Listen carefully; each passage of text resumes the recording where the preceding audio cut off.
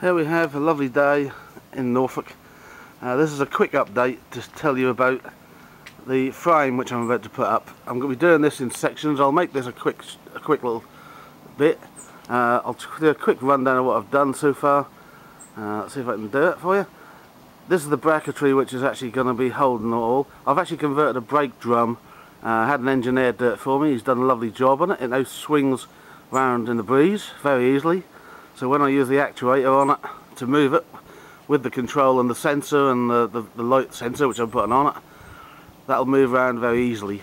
This is very important to make sure it moves very easy. I'm on actually 2 tapered roller bearings, so that'll be beautiful.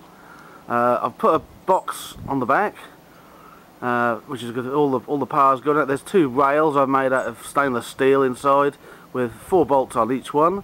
I'll show you a little bit later as I actually put it together. Let's pop everything on.